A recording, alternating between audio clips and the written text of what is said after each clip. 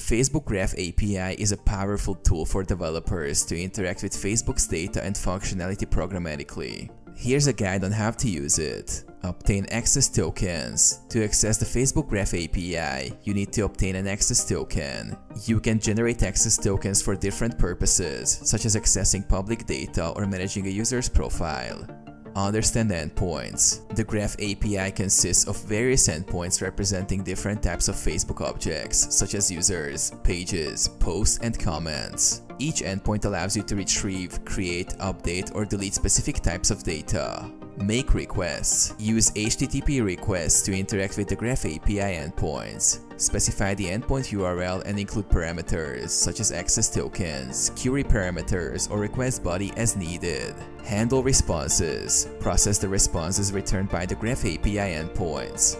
Responses typically come in JSON format and contain the requested data or status information. Handle errors. Implement error handling to handle situations where requests fail due to invalid parameters, permissions issues, or other errors. Follow Facebook's platform policies. Ensure compliance with Facebook's platform policies and use the Graph API responsibly and ethically to avoid violations and potential access restrictions.